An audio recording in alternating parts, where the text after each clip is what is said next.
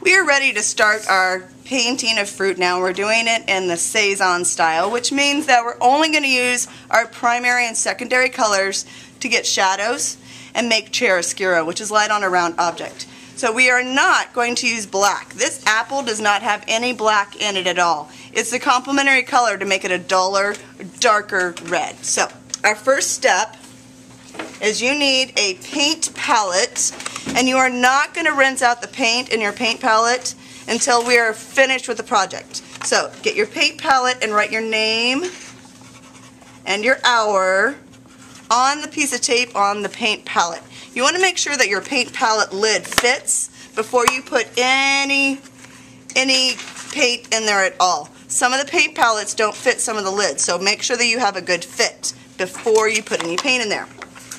Your paint brushes are color-coded for your table, and your table will share this group of brushes. Your table is also responsible for making sure that all of the paint brushes are clean. So it goes large to small, make sure that they are all in there. When I come by your table to check your brushes, if I squeeze and there's any color in there, no one leaves until they are all clean. So you're going to share these brushes at your table.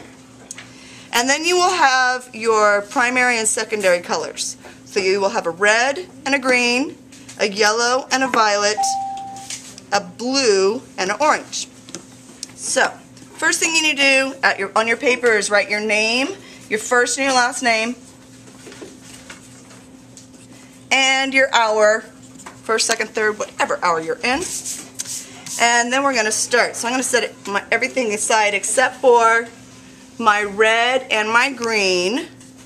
Remember, red and green are complementary colors. When you put them next to each other, they make each other appear brighter. When you mix them, they make each other look duller.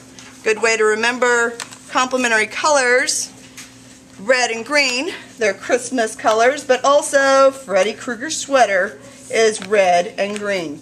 So the first thing I want to do is get a little bit of my green paint in one of my paint palette spaces here. And then I want to rinse out my brush really well, because you cannot, please do not contaminate the paint. I don't want any green on my brush when I get out my red. And then I'm going to get a little bit of red and put it in this space here. And then I'm going to start mixing those colors together. So my first space is all red. I'm going to put a little swatch of red there. And then I'm going to start mixing in a little bit of green so it gets duller and duller. This side over here is going to be all green. So I'm going to just put a little swatch of green there. I want you to watch first, and then I will replay the video and let you do it one step at a time. Now I need to start mixing my red and my green together. So the first one, the first space is going to be just a teeny little bit of green. So I'm going to get a little bit of green out of here. I don't want to get too much, and just make it a slightly darker red. It should not be the same color as the first one. Slightly darker red, a little bit more green, just a little bit at a time so I get a gradual value scale of dark to light. I think those two look pretty close, so I think I need just a little bit more green in there. So I have a pretty dark color. And then the one in the middle should be about 50-50 green and red.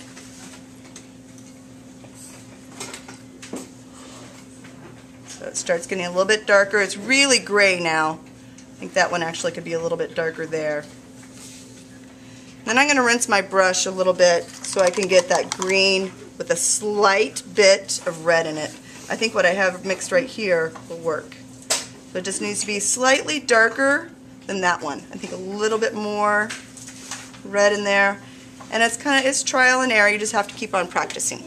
So if I'm doing a red apple, I'm going to make my dark red with a little bit of green in it there. Okay? I will replay this and you can work along with the video. Now we are ready for the yellow and the violet. I gotta tell you, yellow and violet together, if you're not careful, it could be the most awful, ugliest color I've ever seen in my life.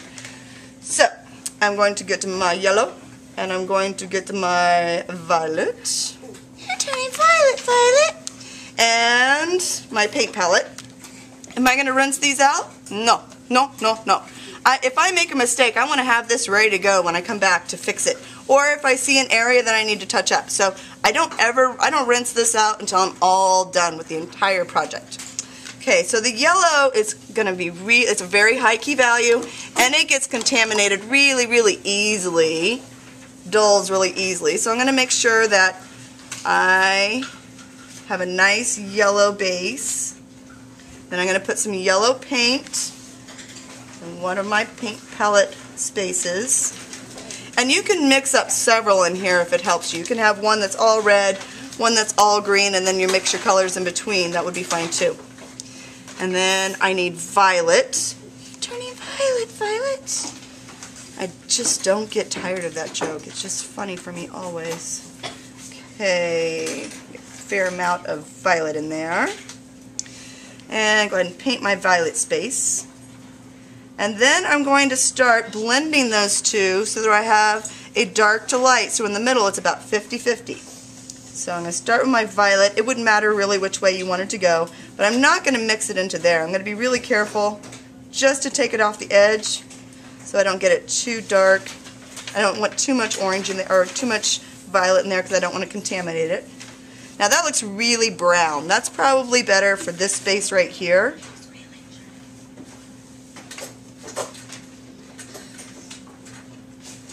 Put a little bit more violet in there to make that one just a darker violet instead of that brown violet.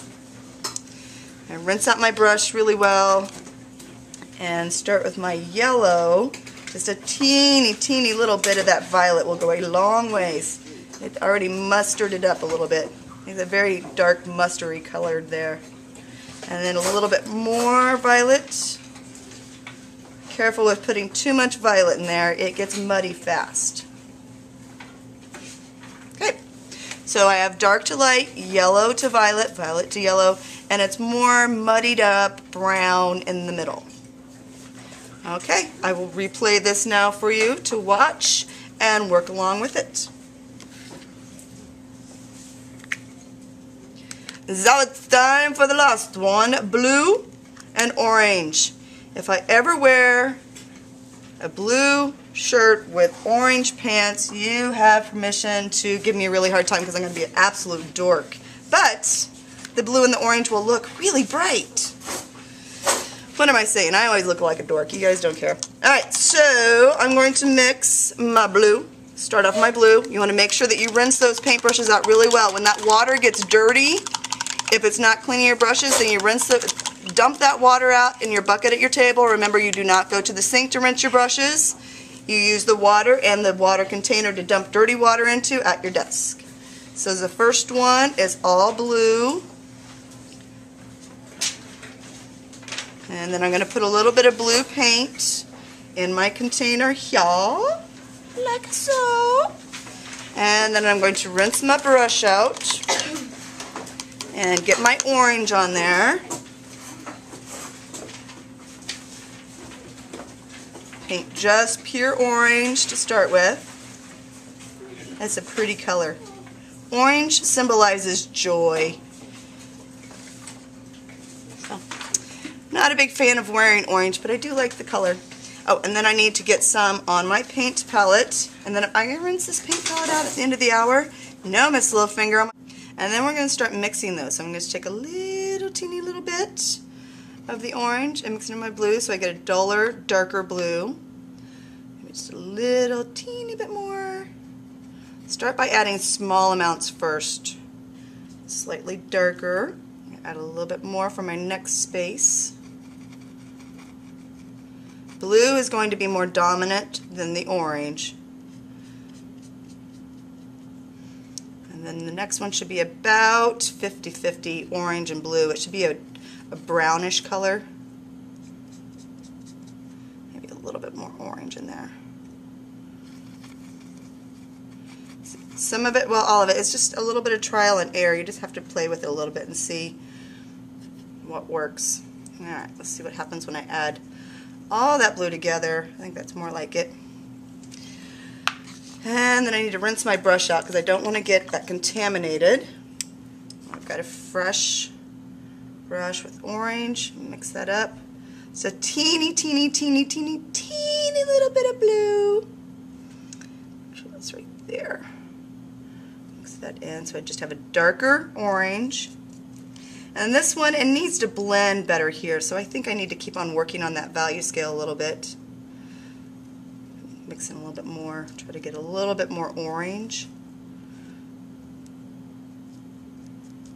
I think I've got too much on that one, too much blue on that one. There we go, that's more like it. Okay, go ahead and complete your orange and blue complementary colors. Make sure that you rinse your brushes really well in between each color. Alright, do it! Be good, be great, be awesome! Go, go, go, do it!